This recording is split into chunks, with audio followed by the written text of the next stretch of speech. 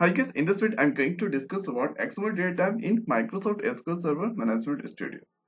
So if you right click on table, here new, here table. So at here if you go to data types, at here different data types available. So here you can find XML data type also. And here you can give the XML data type any name, column name. And here if you want, then here you can allow.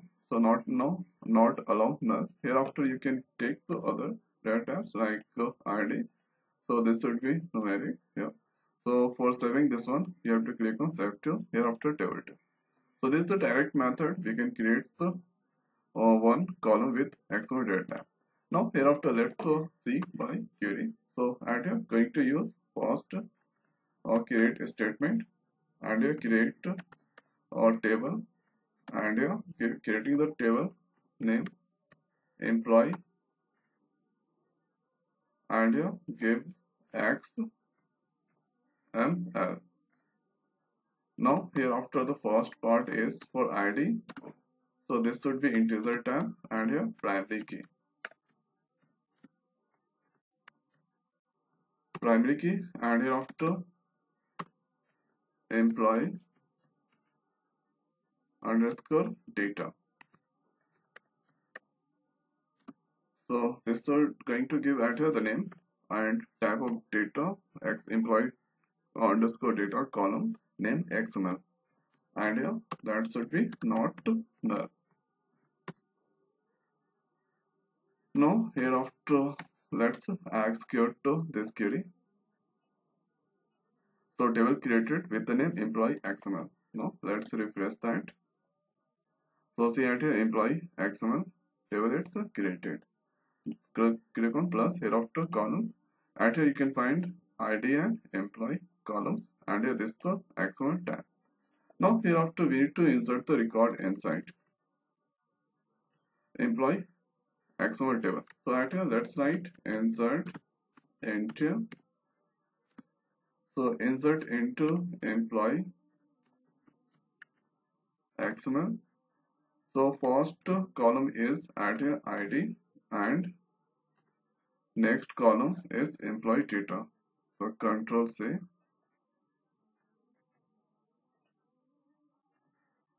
and hereafter we need to write values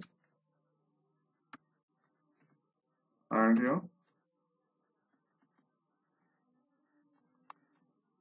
So values first is the ID. So giving at here the one is the ID. Now hereafter single quote greater than operator here employee and here giving the name EMP ID equal to in double quote we need to give 1 or you can give any values. So let's give out here 100 and here after giving this 100 now close by or less than operator. Now here after next is employee over next is name open tag and here after giving the name Jason and here a closing tag at your name. Now the next is city. So this is the opening tag and here give the city name. So going at here Manchester and here after close tag city. Now here after salary opening tag. So at here 7800 and closing tag of salary.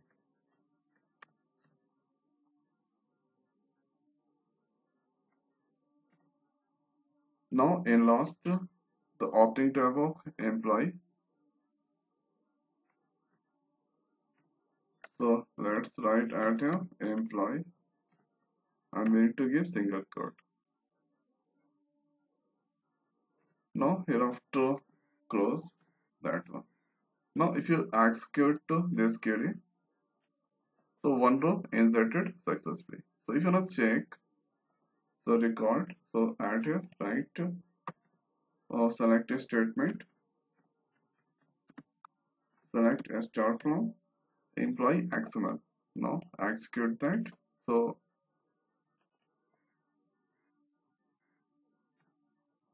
employee XML, select a start from.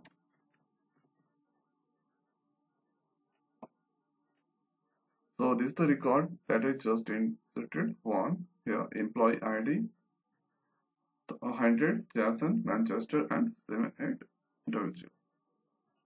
So you're gonna insert more record. So let's give it here 101, name Jason 1, city Manchester 1, or salary this value. Now here after, oh okay, there is a primary key validation, so we need to give unique primary key add here. Now execute that. So one more row inserted add here, execute. So see add here, this is the value that I just inserted, 101 Jason Manchester, and this is the values. Now here after, some important point about the XML tag. So if you give add here in at the capital letter, so this is the opening tag, closing tag by a small letter. Now if you execute, so let's give add here this value unique. So add here, this is the error message, int tag doesn't match. So this is the character 41. So matching, it's not match name and this name not the same. So if you know insert thing, name must be same. So the name character, this all values must be equal to the closing tag, this value. Now hereafter if you execute, the value is inserted. So this is the value here inserted.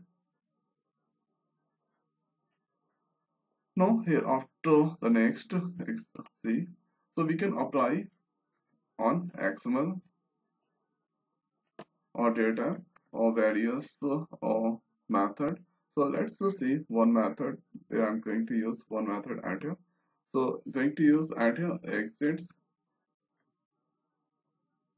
So exit method going to use.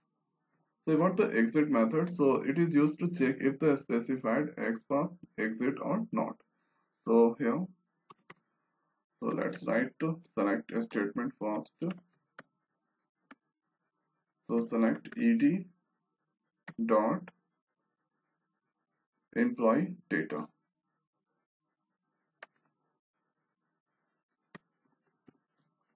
Employee underscore data dot exit.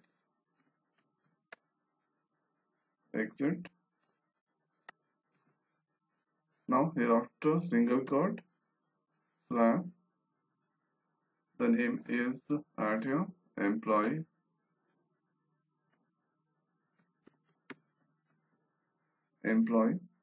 next is name, and here the one value going to pass and single quote, and here the table name from, so the table name employee XML, and here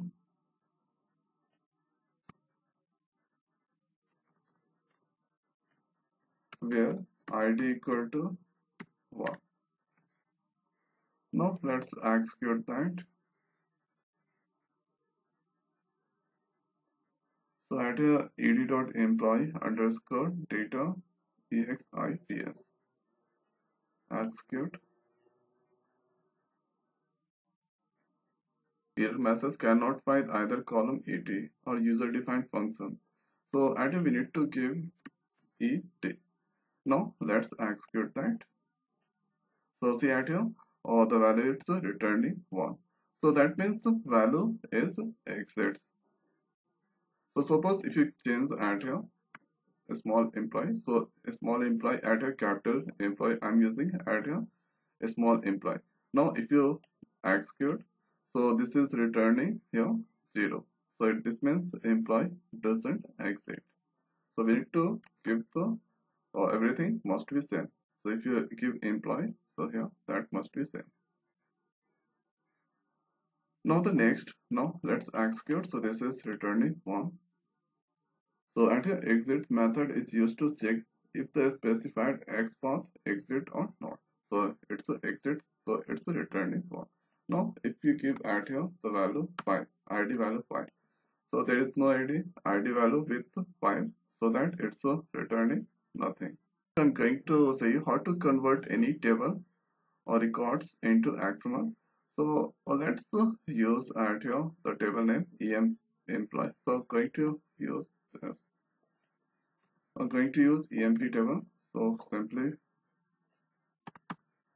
execute this one. So this is the record inside emp. Now hereafter let's use for XML auto. Now if you execute this query, so this employee emp values at here, it's now converted into XML. So this is the XML. After that you can use this values inside any table. Now here after the next thing is, so next thing is at here going to convert into row. So at here going to convert emp value into XML row. So let's write a table. Now if you execute, so this value is now converted into row. So see here this is the value.